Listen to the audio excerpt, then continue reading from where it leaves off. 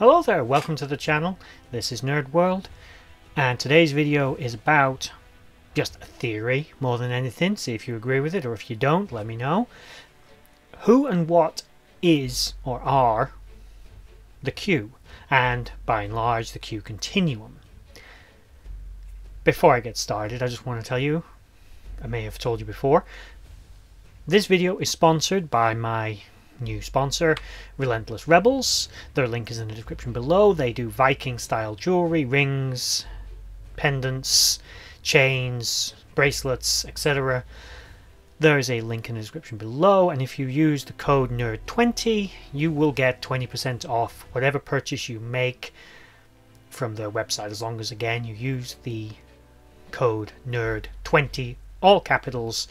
Again, that's all in the link below. Please check them out if you like that kind of jewelry. Now, with all that said, let's get started on my theory piece on the Q.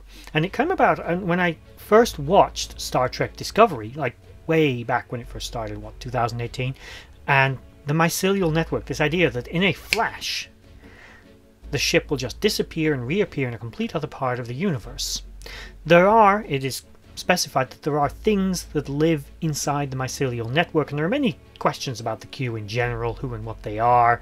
Like, they often make statements about how like Q once mentioned, the Q didn't evolve, they just were, that the continuum is not linear. All these things factor into what we know about the mycelial network, that time there isn't necessarily linear, it can easily cross universes, it can create things, who knows what the limits of the manipulations of the mycelial network could potentially be.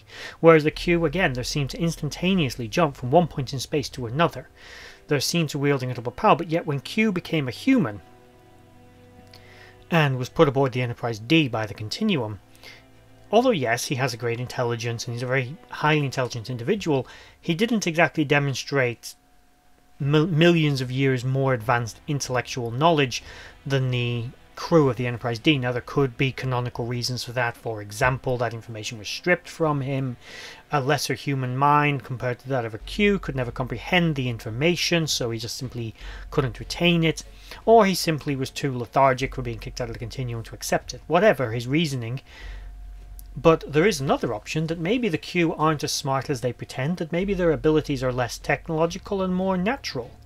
If they are naturally, or by some extended technological means, able to manipulate the mycelial network and they themselves live within it, it would explain why the Continuum appears how they want it to appear rather than just is. Factor in a sentient race with the ability to manipulate it and have technology. You could create simulated environments, do all kinds of things. We don't know the extent. We've only seen a snippet of the mycelial network. We've seen a tardigrade, we've seen a few spores and some mushrooms that grow there, but what else is there? My theory is that the Q may, and I'm not saying they are, may have evolved or come from in some way the mycelial network. It's the thing that I get stuck on, and it is my main sticking point, is their ability to leap from one point in space and time or universe to another, literally with the click of their fingers or the wave of their hands or whatever they wish to do. They are able to simply do it.